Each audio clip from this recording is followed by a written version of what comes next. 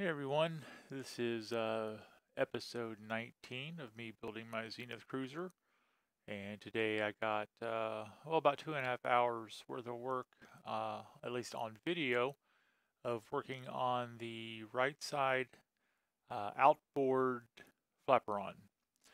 And so after work here today, you see here I'm assembling the skeleton.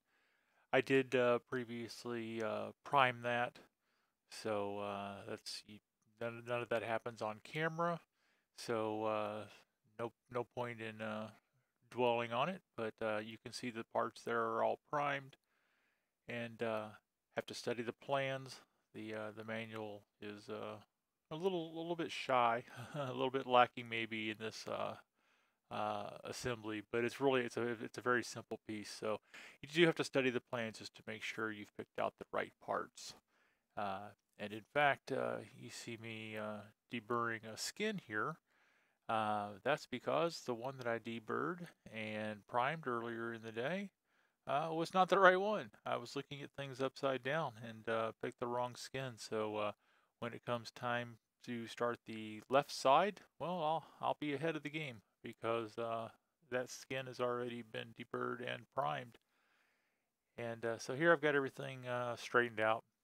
It's much later at night now, about 11:15 at night, and the skeleton is now inside the correct skin, and I am riveting everything together.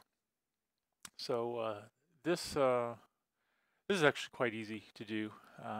There's nothing complicated about this.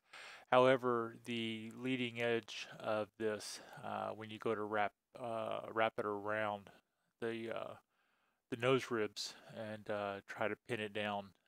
That's definitely a two-person job. Here you see me attempting it by myself using just a 1x3 board, and I know you can use ratchet straps, and there's a few methods, but I'm just going to wait till I get some help. So I set it aside and started pulling out the parts that I needed to do the left hand outboard flaperon. And it's getting late at night. Mind starts to wander a little bit. I thought I made a serious mistake on the first part. So I went back over, I studied the plan, studied, looked, thought I made a mistake, wrote a few things down. No, it was correct. No problem there. So back to work on the left side, and we'll pick it up here later. Y'all take care.